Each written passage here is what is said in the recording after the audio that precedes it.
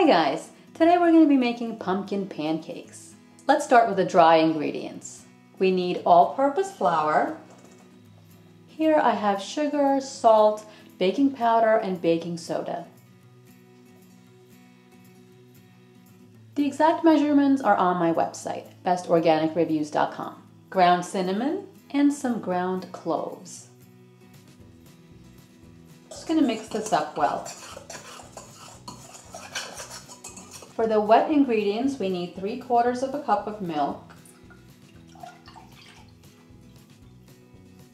a bit of vinegar, oil, an egg, and pumpkin puree.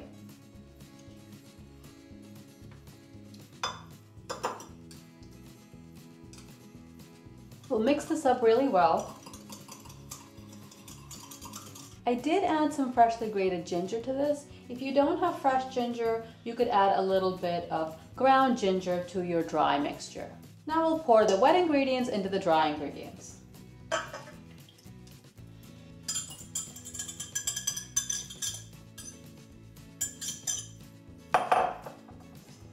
And mix thoroughly.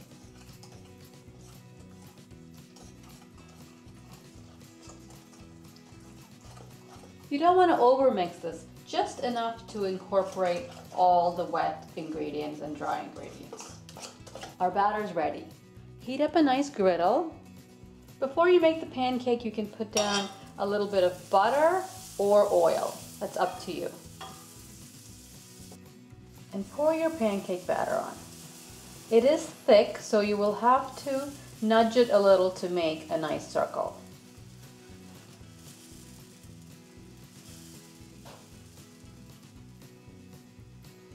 Cook for about 2 minutes.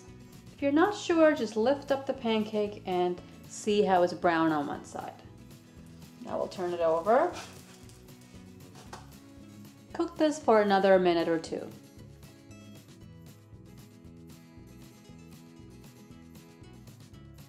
If you're not sure if the pancake is done, just touch the top lightly, and if it springs back, that means it's done.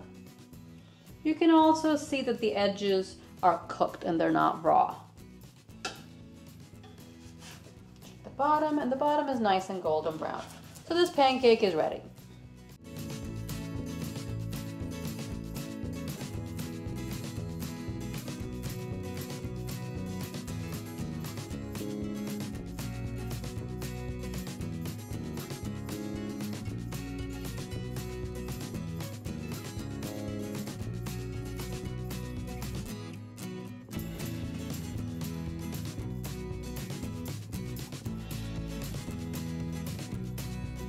Here's our delicious stack of big, fluffy pancakes.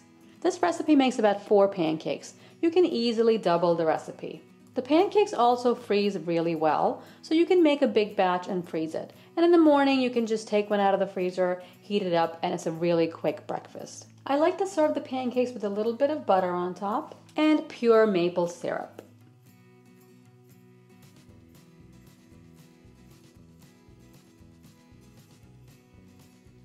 The pancakes are really tender and soft and delicious.